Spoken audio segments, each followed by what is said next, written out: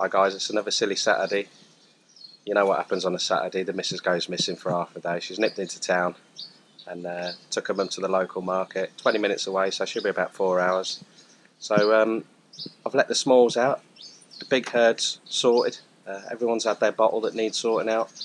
And I just thought while I'm sat here, I'll grab the video and just fill you in on a few things that probably didn't warrant doing a full video on each individual subject, but there's a few thoughts that have been going through my mind, a few experiences as well. I thought it might be nice just to pass that on to you guys while you're having your brew on a Saturday, or it might be a pint. As of today, the sticky smalls are now back to being called smalls, although they are growing well. There's no more sticky weeds around. They've ate most of them, and they've dried out the remaining ones anyway. Also, where we have been letting them out over yonder on the other farmer's patch, it's pretty much a dust bowl, so instant asthma attack if we go out there. So they're in here. Numbers have dropped by 3 as of this morning. We haven't lost them, we've just relocated them, and I mean really relocated them. They've now joined the bigs on the island. So we had 2 young girls that were old enough to meet Mr. Bullseye, and we had Hoover as well, cutest goat in Thailand, that's official. And over there's a little brown dot. That's Jackpot. He's been left here, so he's without his mum as of this morning.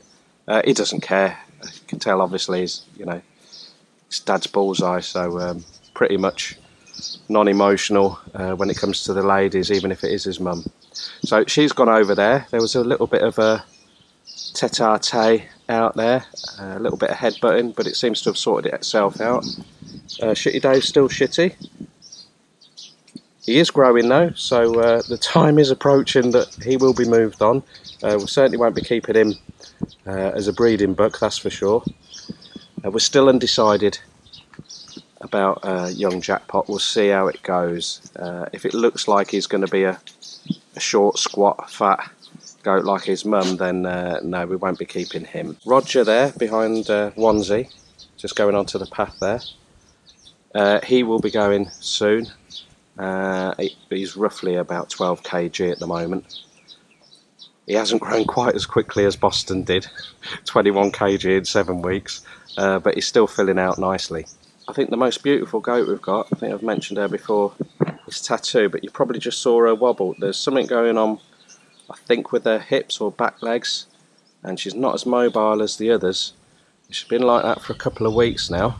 She's been getting shots for vitamin and iron to try and build her up, and every time she gets a shot she eats more, but she's just not that steady on a pin, certainly in the morning. But she's eating well. Other than her looking a bit wobbly, she's one of the goats in the best conditions, really. She's got beautiful hair, her gums and her tongue are nice and pink, her eyes are nice and clear. So yeah, fingers crossed, it's going to sort itself out. We just started introducing sunflower seeds to the goats, just a small amount each day, just in case it's a copper deficiency.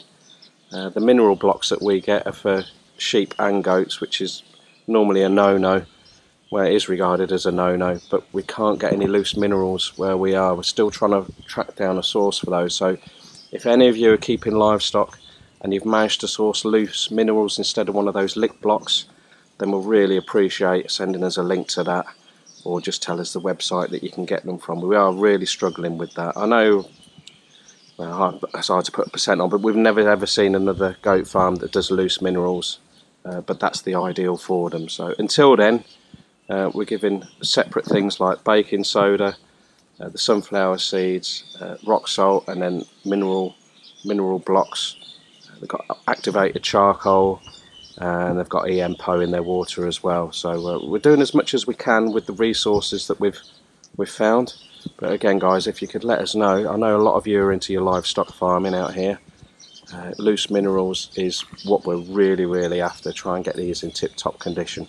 So that's the goats sorted, really. They're doing a good job clearing up out here. Round the corner, I'm not going to put them on camera, guys, for too long. I won't give them any close-ups. They said they're all right to go on camera.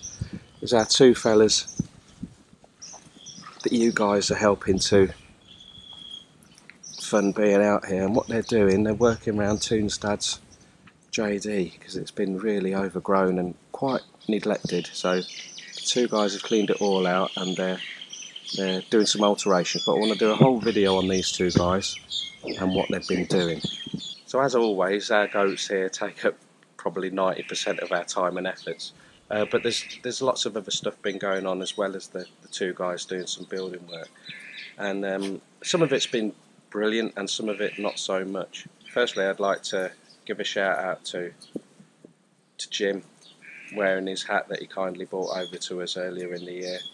Fortunately, we got an email from his daughter 4 or 5 days ago that he'd passed away, and he was a lovely guy. He came out here this year and spent quite a few days with us.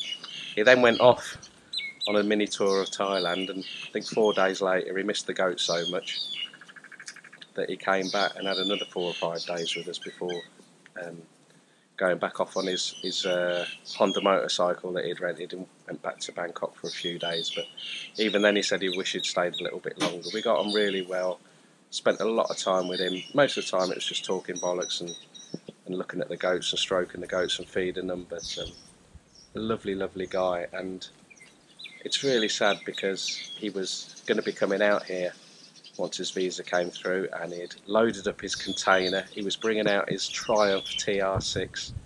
Everything was going to get delivered here, and then once he came out here he was going to use our village house as a base and just tour Thailand in his Triumph. So awful news, really, really sad news. But his hat, I didn't know at the time, is one of the best hats you can get in the world, and I'm sure it's going to be with us for a long, long time. His kindness didn't stop just with the hat though, guys. He helped fund the posts for our boundary fencing. You know, it's all done now, and a big part of that is down to Jim. So if you're listening, mate, just can't thank you enough. Moving on from dear Jim then, we had two kind gentlemen turn up this week, and I only went a couple of days ago, and you'll know one of them, or some of you will know Eddie. He came to us in our hour of need the other year when we had a horrific storm here, and he came down in his Tata and brought a few tools, and he went with us up the mountain, which is just hidden behind our outside living area there, where there's an old temple, and that's where we got all the timber to do the flooring on our initial goat house just around it. There's a lot of finger pointing this morning, I do know that. I haven't got my goat naughty stick to hand. So he turned up. Star, do you mind, girl? You're not on this bit today, are we? No, don't squeak, off you go. More meat on a butcher's hook, that one. So Eddie turned up with his friend Alan, and although he was Welsh, lovely bloke. Those two fellas, well, I can't say they bled their brakes, because is that classed as working in Thailand? I'm not sure. Gave us supervision, and Toon got under the car and fixed the brakes. Of course she didn't. But yeah, our brakes on our trusty Nissan pickup are about 80% better now. The guys were saying it might be worth getting the pads checked out, because it's still not 100%, but it's a lot better now compared to how it used to be. I'm almost going through the front window when I press the brakes, so a lot better. So it's not all doom and gloom, is it? It's you get some people that are incredibly helpful, come all the way from Chiang Mai and gave us some help. We'd also booked them into a local resort. No, we hadn't, that's a lie. We hadn't booked them in. Now, unfortunately, we had said to them, look, we only got one bedroom furnished back at the village house, and only one bedroom has got aircon anyway. So we'll put you in the local resort in town, which is about 10-15 minutes away. They're never full, so we hadn't bothered reserving them a couple of rooms. And as we turned up, as Eddie was climbing out of the car, I did say to him, you're going to love this, mate, it's really nice. And it's only 3,000 baht a night. It's not, it's about 500. And then we went to check in and they said no phalanx.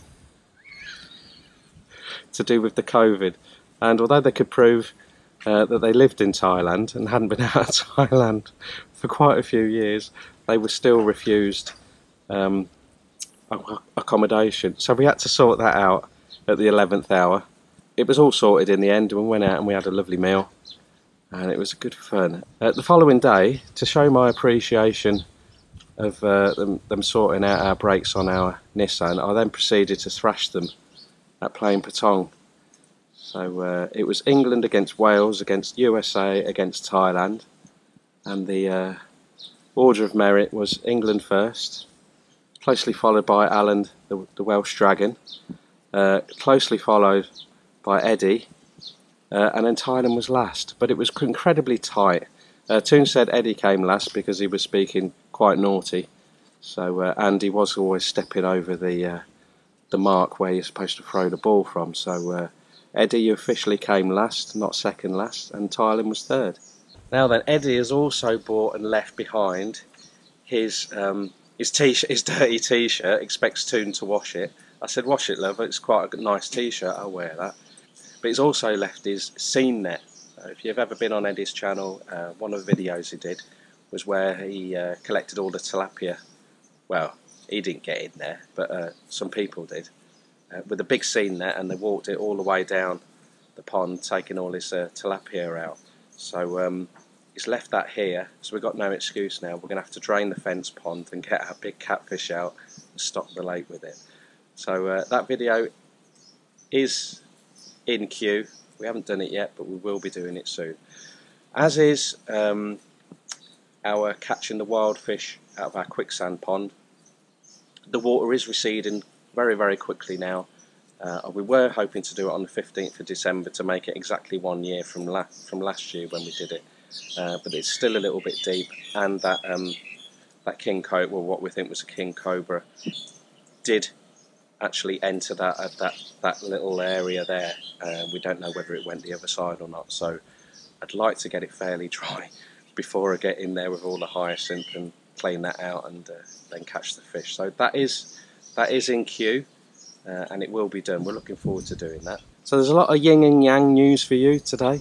We had some bad news as well. One of our dear friends is very, very ill, so our thoughts go out to him, just in case he's watching this. You're in our hearts and in our thoughts, mate. So chin up, and we'll be over to annoy you soon as you let us. We've also had a kind gent send us a few baht to sponsor a video. Now, we did actually go out on a little fishing trip, but it was terrible, guy. We caught a couple of little tiny catfish, so that wouldn't do the guy any justice.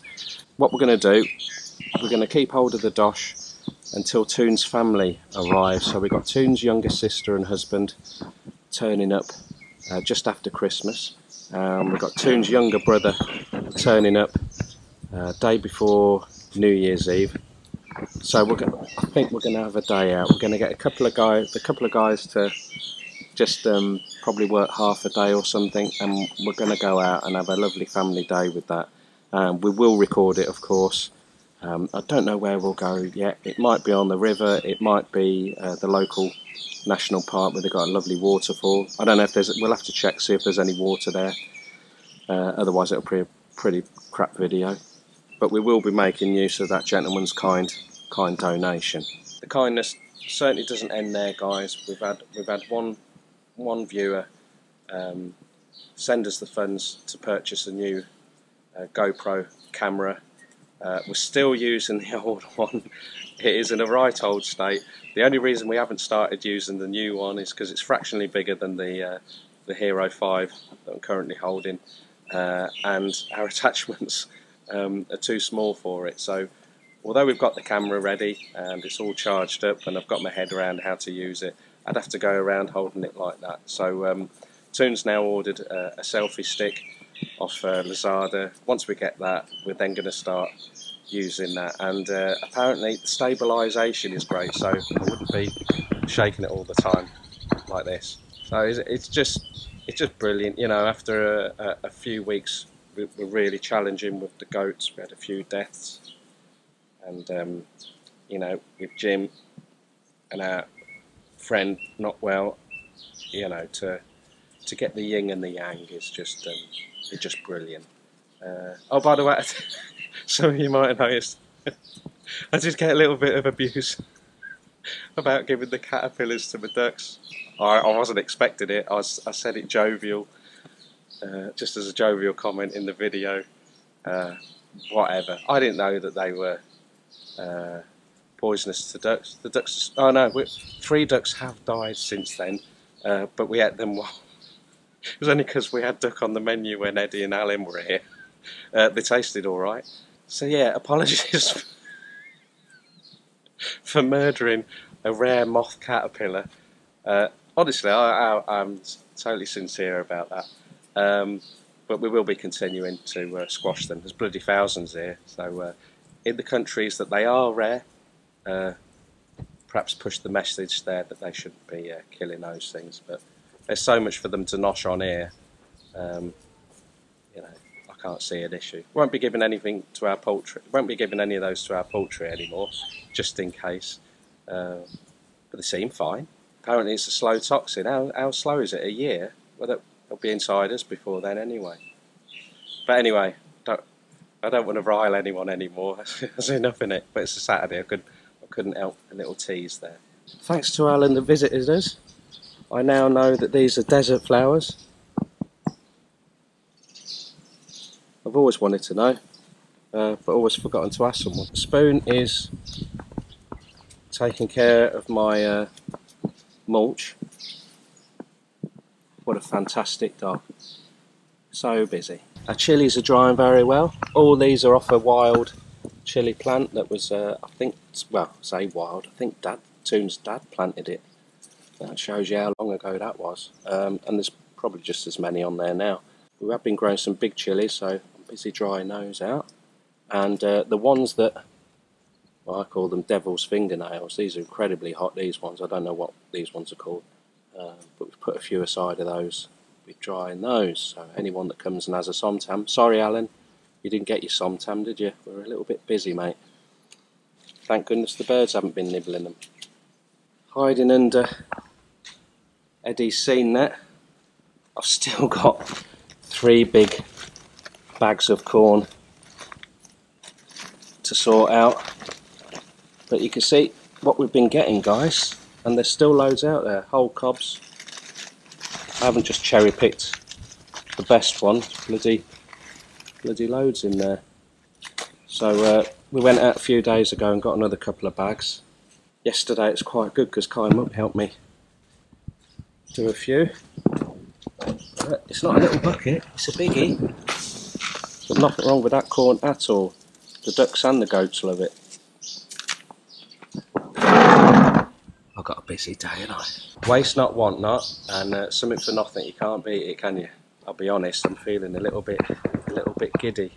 Still haven't had anything to eat, and Toon, terrible, miss, terrible. I've got no food in the house, so while she's left me to go to the market, I'm surviving on coffee all morning.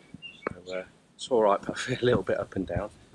So hopefully she's not going to be too much longer. She's only been gone about an hour now, so probably another 3 hours to go, and then I can have something to eat. All right, Onesie. All right, my dear. Your sister's gone today, isn't she? She's on the island. She's getting loved up by Bullseye. We couldn't put Onesie out there yet. He'd bloody destroy her. She's still too small. Don't you dare eat them. Naughty Sprout. All right, my dear. Plans for the rest of the day? Absolutely no idea. Eating well would be a bonus. Tonight we're going to have fish. I do believe we're having a mackerel. So we do eat quite a lot of fish, but normally it's the freshwater fish out the ponds. Another video coming up. We are going to do a catch, clean and cook for our crayfish. I know a lot of you eagle-eyed viewers have been putting comments, your bloody crayfish tank's empty, you're bloody given up. We haven't given up. It's just that at the moment, well, last night was 14 degrees, and then it's supposed to be dropping to 13 as well for a few nights on the bounce. Whether it's going to get colder than that, it's a possibility, I suppose. So the crayfish sexy time has slowed right down. We've still got the sexy tank with the crayfish cougars and the young stud in there, but they're not breeding as quite as often as before. So at the moment, all our crayfish, other than those, so every crayfish apart from about 11 I think it is, or 12. They're all in the first grow out pond, and they look pretty big. So we're going to get some out. We're going to use our lobster trap that I bought from the UK. We're going to put some fish heads in there or something, put it in for a few hours, and then depending on what we get out, what size and what sex, and if they got berries or not, we'll keep the biggest boys, and we're going to cook them. Not sure how yet, whether they're going to go straight on the barbie or boil or steam them, not sure, but yeah, I think they're going to be really good. We're going to purge them for 24 hours with salt water as well. That's what the Australians do with their yabbies. But hopefully it'll be a good feed. So from Wannsee and Blackhead, I bid you a fond farewell this Saturday. Take care. Oh, by the way, Liverpool top of the league. Can't be bad, can it?